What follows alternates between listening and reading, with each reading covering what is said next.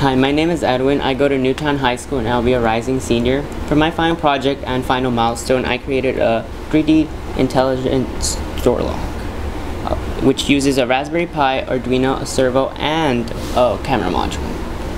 With that being said, I will show you how it works.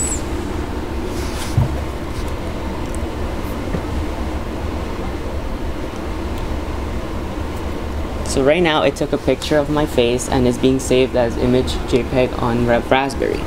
The Raspberry Pi will send it to the Arduino via GPIO pins and input and output on the breadboard, which is the breadboard is used for the Arduino in order for the Arduino to not twitch and make the servo lock and lock the door. So as you can see, the door locked.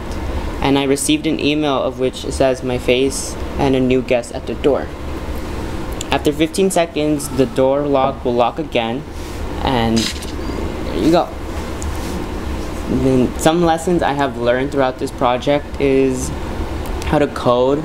I learned how to code, and I learned how much mechanical, electrical, and software programming is used in this project.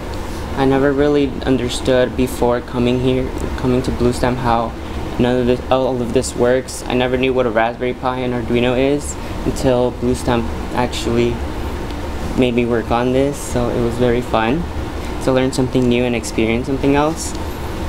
Some mistakes I had on this project was some errors on Python scripts, like some simple errors like just missing the sudo command and a 3 next to the Python. Without those, the Python script wouldn't work, or some issues were worse, like having some module or import errors or even syntax errors. So Google really helped with that, because some other person had to face this problem too, and they actually helped. Another issue was my SD card got corrupted, so it's always best to back up your files when you create a new file or do other things with your Raspberry Pi. My time here at Bluestem was very fun. I actually learned new things. Like for my starter project, I learned how to solder. Then for this main project, I learned other software and mechanical and electrical, like assembling the door lock. I learned how to file.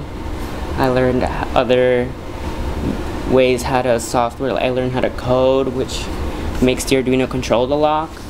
Even though before this there were separate commands on each, so the Raspberry Pi had its own to take an image.